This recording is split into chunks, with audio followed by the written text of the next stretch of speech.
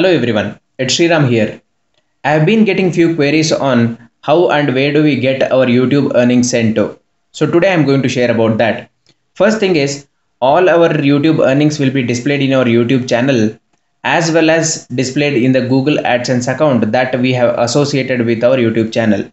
And coming to the point how it will be sent to us, it depends on what is the payment method that we have set on the Google AdSense account. So today I am going to share how to set a payment method in the Google AdSense account. Log into Google AdSense account. Once you log in, you can see an option called as view payments. Now click on that. Now that will take you to transaction history screen.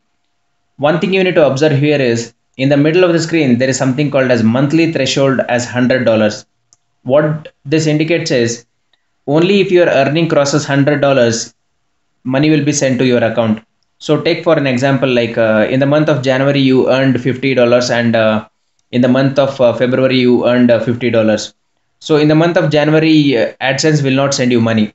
However, after the month of February, they will send the consolidated earning as $100 to you. So that is how it works. Okay. And you can also see your month-wise earnings at the bottom.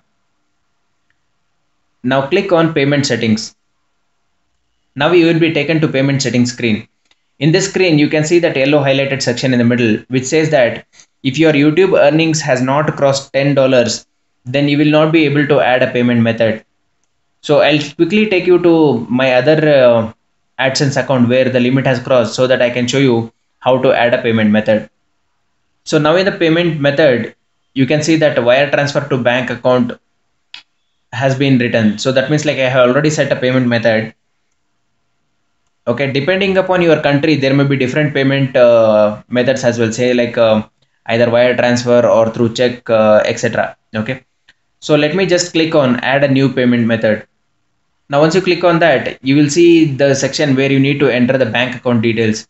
Be very careful and add accurate information here about your bank account.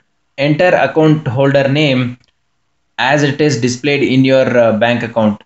Enter the bank name, IFSC code, Swift BIC code, and if you don't know the Swift BIC code, please do call your bank and get that code, and enter the account number, retype account number, and if you want to set this as the primary payment method, then you can select the checkbox as set this payment method as primary and click on save.